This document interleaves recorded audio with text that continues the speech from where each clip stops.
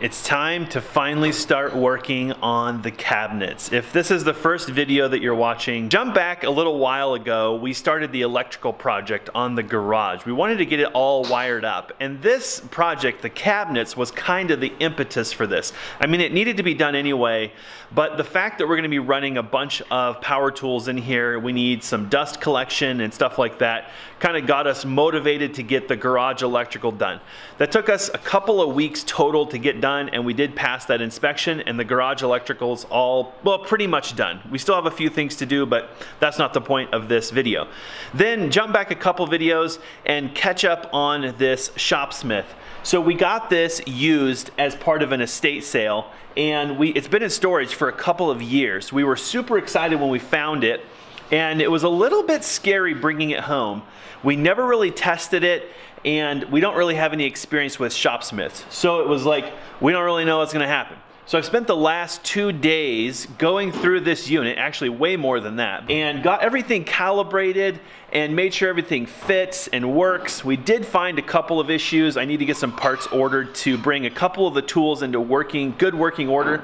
Otherwise, this thing is basically ready to start working on the cabinet project, and we're just going to figure out how hard it is to work with. One of the reasons that we're working on this project now instead of working on other things like the electrical upstairs and siding, etc., is because I'm so invested in this project. Alyssa and I spent a lot of time talking about just little projects that we could do that would be immediate life upgrades, and this is one of those.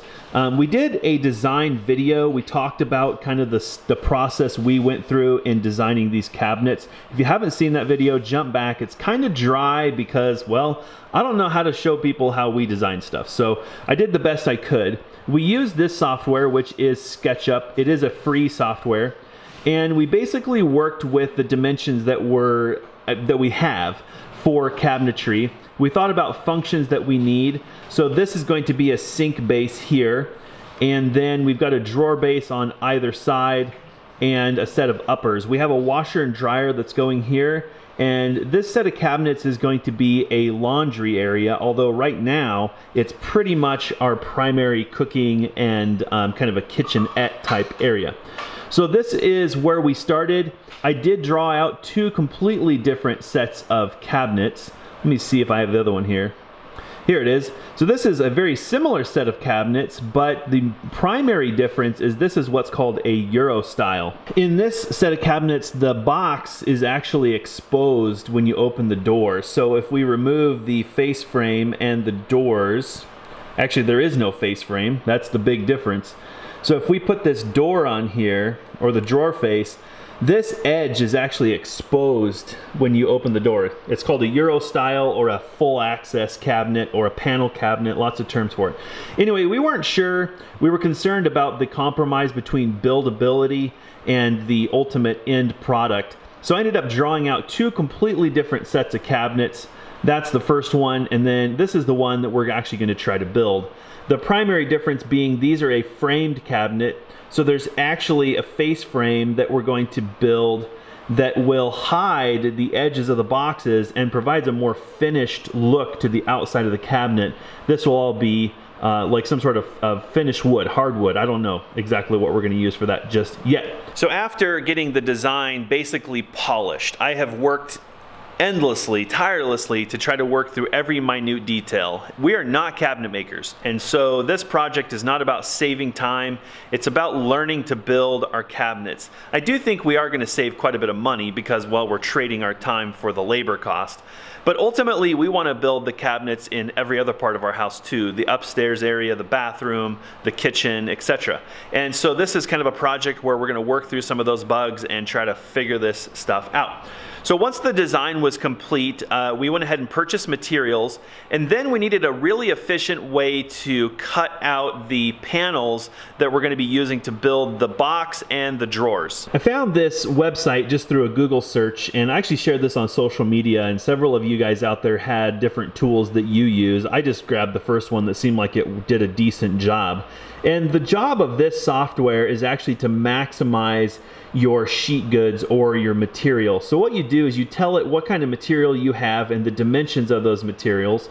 Then you tell it what cuts you need, and then it gives you a layout if you were to cut these the most efficient way. If you want to take this to another level, you can actually optimize for grain direction. So for example, if you want the grain to go this way or that way or whatever. So this is the cutout sheet for our 1/2-inch plywood. So this is our drawers, and that's all the pieces, parts, and there's some cabinet backs in here too.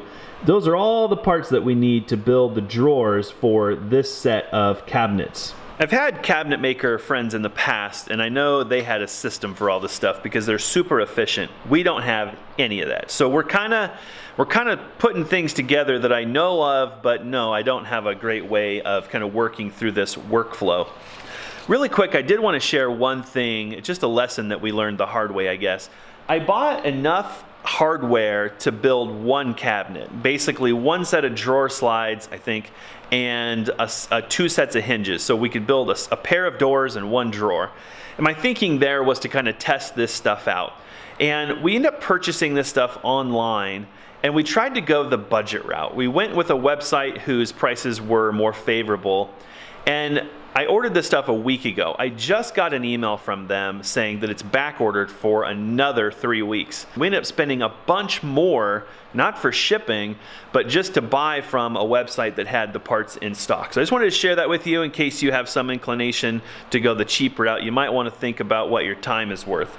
So basically where we're at right now is we have all of our materials. These are the sheets that we're going to be using to make the boxes. I purchased 3/4 finish grade plywood, and this has a UV finish on one side. So the unfinished side will probably be the outside of the box. There's a couple pieces in the cabinets that we're going to have to finish both sides because it's visible below, and then there's a shelf above. So we'll have to do some work there. And then this is 1/2-inch finish grade plywood, and it is unfinished. So when it comes to the drawers, we're going to have to figure something out to make the drawers, you know, cleanable and durable. I did a layout for all of our 1/2-inch plywood and for our 3/4-inch plywood. And so now what I want to achieve today is I want to get all these cuts made. I'm a little scared to just jump straight into cutting, but part of the reason that we have spent so much time designing in software is because we should be able to lay it all out, cut it all out, and it should fit. I think there's always a temptation to shortcut the planning process, and we are 100% guilty of doing that. And I think it's tempting to want to get straight to building. We feel like with the house, as we were building the house, we had engineers who were working with us on the house plans. And quite frankly, we could build faster than they could engineer.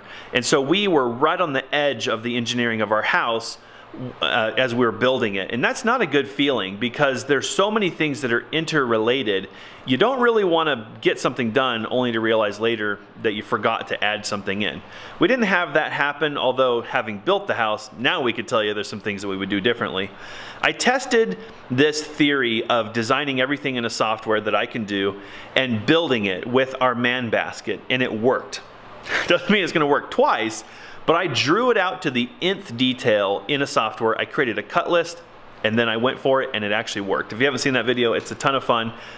It was pretty courageous to just go for it, and it worked. So we're kind of trying to test that theory with the cabinets. We're designing to the point of ad nauseum, like where you're completely over planning. And hopefully when we start making the cuts, everything will just fit together. And I guess if it doesn't, it's probably just a data entry error, or there actually was a flaw in our design. Something that I had to consider in my cabinet design was my material. I was talking to a friend the other day who works in commercial cabinetry, and I said, do you guys generate a lot of waste? And the answer is yes. We've kind of learned this through the house build, that you can either design around something that you want, or you can design around your materials, but you can't always do both. So for example, our lower cabinets are actually going to be 23 7/8 of an inch deep. The reason for that is that this saw blade is 1/8 of an inch thick, and a sheet of plywood is 48 inches wide. So in order to be efficient with the material, we want to get two 23 7/8 inch pieces. We're going to have to take out the width of that saw kerf out of the middle. So they're just not going to be 24 inches. We want a 24 inch deep cabinet, but that's not how we're going to achieve that. So I think what we're trying to communicate is think about whether you're hard and fast on your design or you're willing to compromise a little bit to make a good use of the materials that you have. Something I've noticed is that on melamine or MDF, they tend to make the panels slightly oversized. For example, they're 49 inches instead of 48, and they're 97 inches instead of 96. And that must be to account for the saw kerfs so that you can get full depth cabinets. I gave melamine and MDF a look, but I was not, there's something about that material. I love it when it's put together and because it's so cleanable and it's easy to maintain, but in my opinion, building with it sucks. If you put a screw too close to the edge, boom, it blows out. Or if you barely set a panel down wrong, it'll shatter the edge. Or sometimes when you're cutting it on the saw, the melamine portion will just shatter or splinter or whatever. So the point is, from a buildability perspective, I feel like melamine sucks. Plywood is far superior, but we're gonna have to do something to make sure that the plywood has the same cleanability and serviceability that the melamine offers. To further simplify the planning process, I've basically built a cut sheet for each cabinet, and then I put the material for each and then the quantity of each. And I feel like this process made building these cut sheets much easier because I can just sort my cut sheet by the material and then put in all my cuts. But then I can also create this document so that if I only want to work on my 24 inch base cabinet, I can just see what pieces I need. I don't want to get too far ahead of myself on the cabinet design. I wanted to go over some of this stuff because I think it's relevant to today, which hopefully we're just going to work on a whole bunch of cutting on the table saw. But there's obviously a tremendous amount of back work that got us to this point.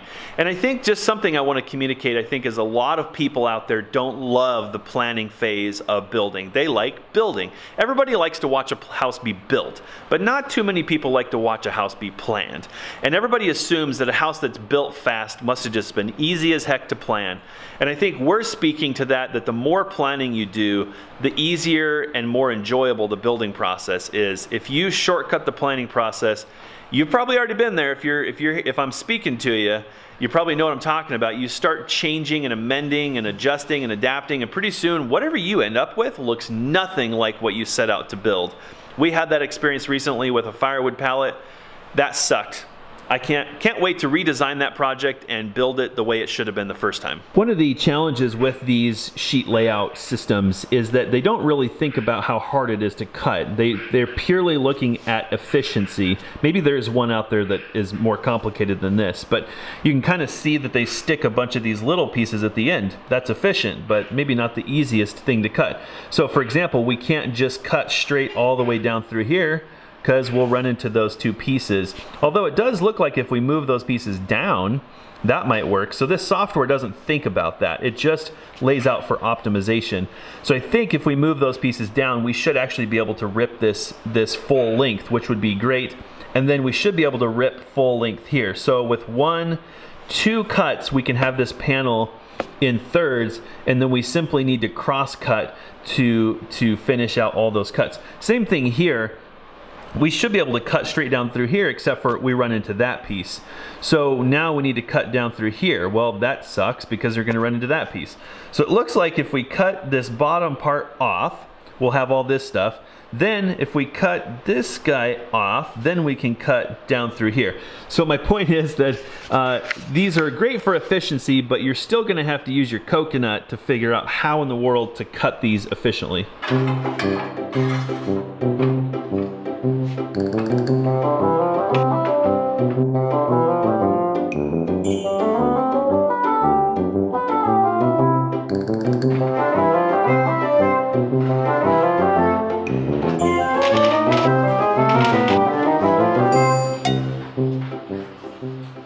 So the plan is to do the 23 7/8 cuts first. That's how the saw is set up right now. Okay. So we're gonna have 6 pieces when we're all done, and then I'll go back and we'll have to figure out the setup on this panel. It's gonna be confusing. Yeah, it'd be a good idea to do an X when they're cut.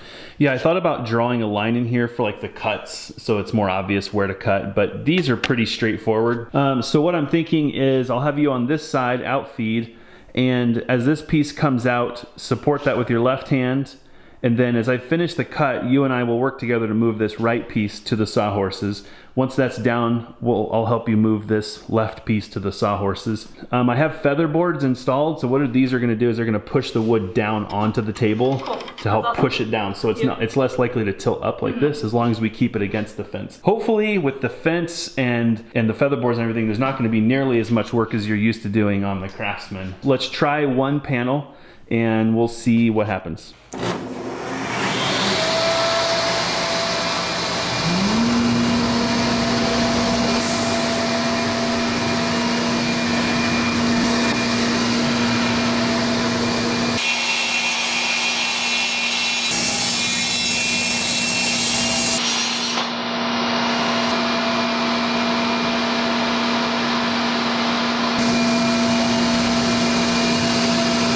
This piece is 1. So do you want me to mark it with tape? Yeah, it's already marked. Yep, A1. Okay. And then this is A2 and 3. You want to keep going? Yep, okay.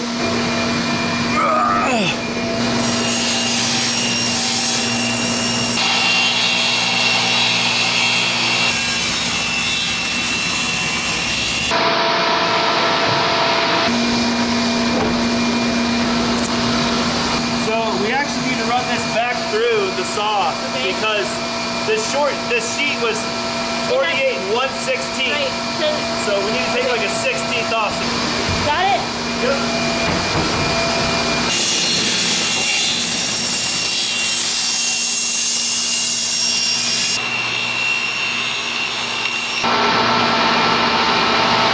Perfect. This one. Let's do D delta now, and the same thing, we'll have to run it through and then run the second piece back through.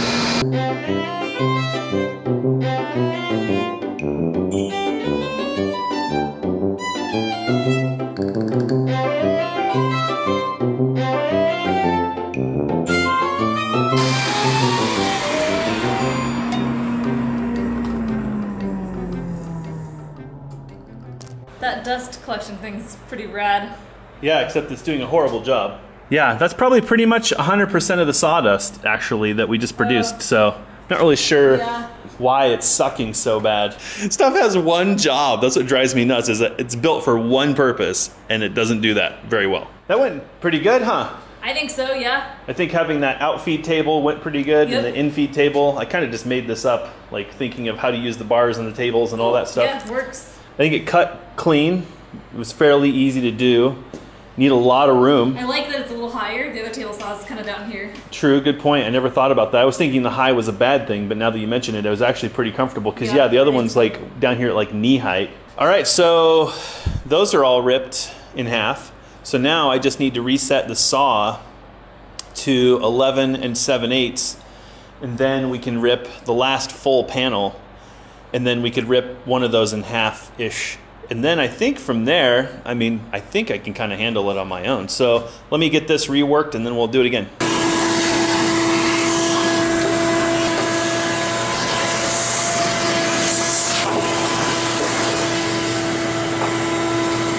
This is more like a normal table saw. Yep. I see why they offer classes on this. Yeah, like seminars.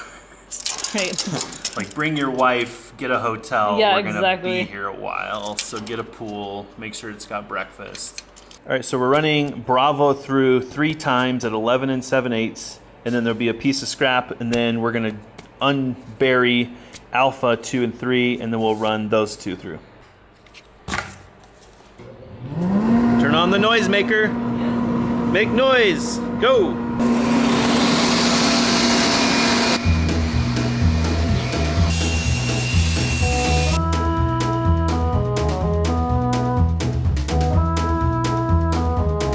Eleven and 7/8. 11 and 7/8.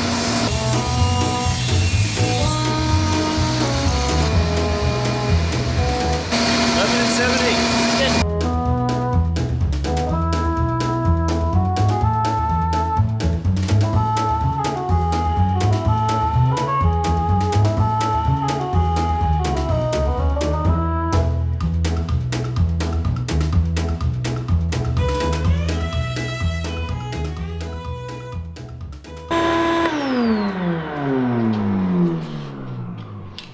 I thought I would see if the shop vac does a better job of dust collection. I think the answer is nominally.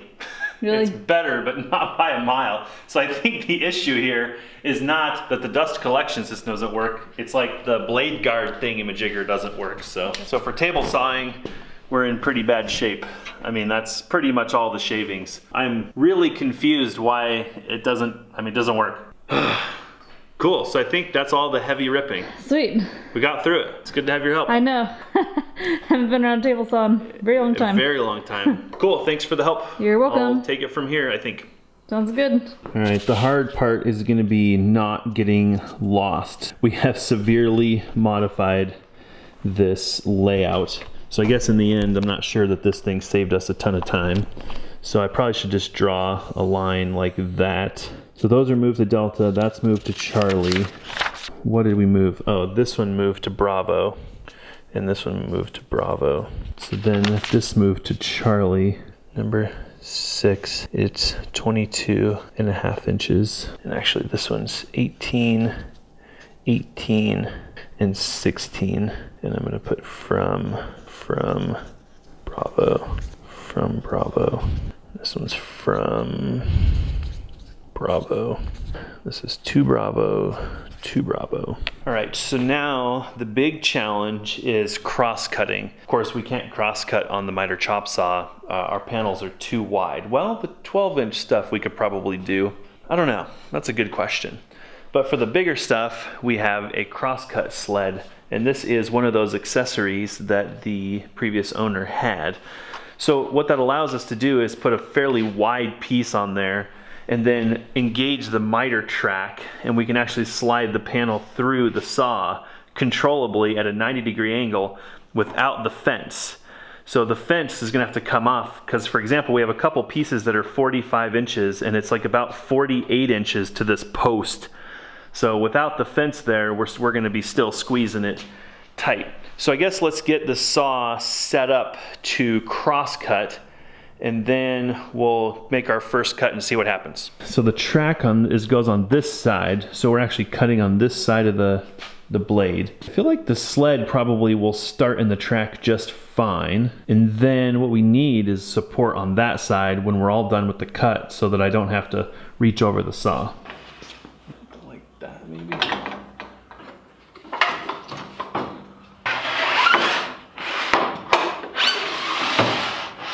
This will support the piece. So where I need support is actually over here, less than I need support over there, because the piece is gonna stay on my sled.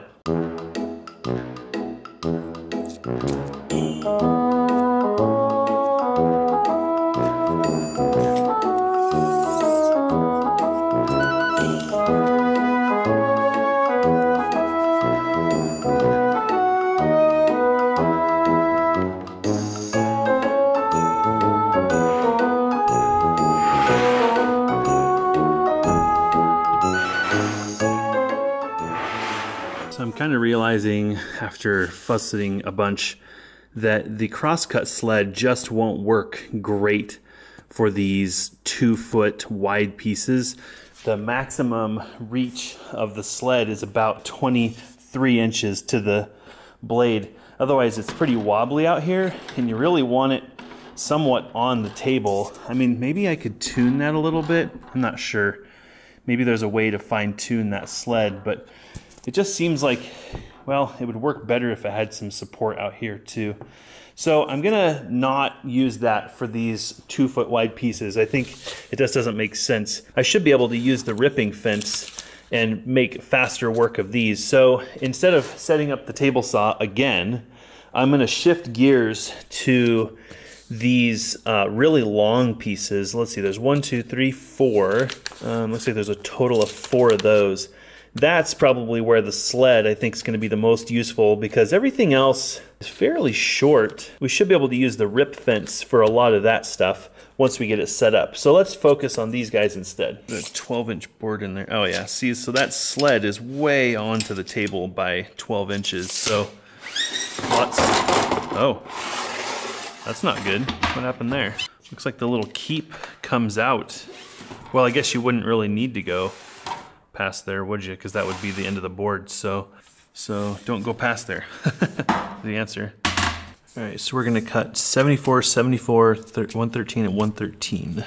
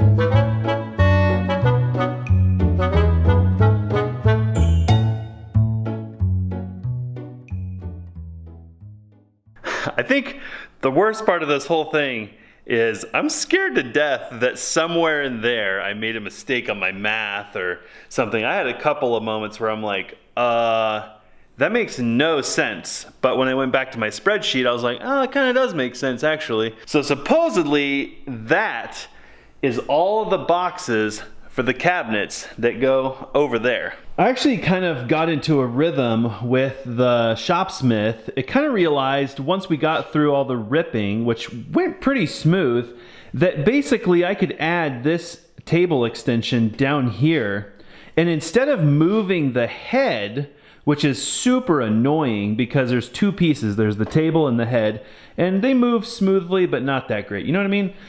But I found that if I move this small piece of table, this table extension in and out, until I'm pretty close, and then I fine-tune the fence to get the measurement that I need, I could work pretty quickly from somewheres out here, which was like 30 plus inches, all the way down to this table, and then right down to nothing. So that worked pretty good, but moving this table, which is what you're supposed to do, over here, and then moving the head and the blade and all that stuff, that sucked. Speaking of suction, I think our vacuum started working a little bit better.